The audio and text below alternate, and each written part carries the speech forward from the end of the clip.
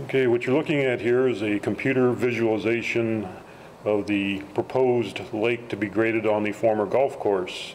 A contract is awarded at the March 7th City Council meeting to Blade Masters Construction for about $1.1 million to create the proposed lake. When you look at the picture here, you'll see some buoys, dotted lines in the proposed lake there. That dotted outline is the size of the existing pond on the golf course. So you can see how much larger the new lake will be. The main lower lake is about 4.2 acres in surface area. The upper lake, close to the existing golf course clubhouse, will remain, but it will also get a little bit larger. The purpose of that upper lake being water quality and trying to cleanse the water before it goes into the main lake to try and keep things as clean as possible.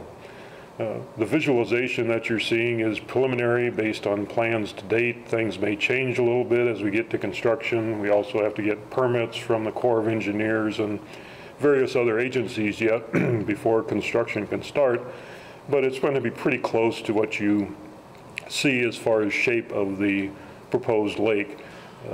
Buildings to the south that you see in the picture at the moment, again, are preliminary, conceptual. They will not be exactly like that in the final product, but general location and overall height and appearance are close to what you see in the picture, but details are being designed for those as well.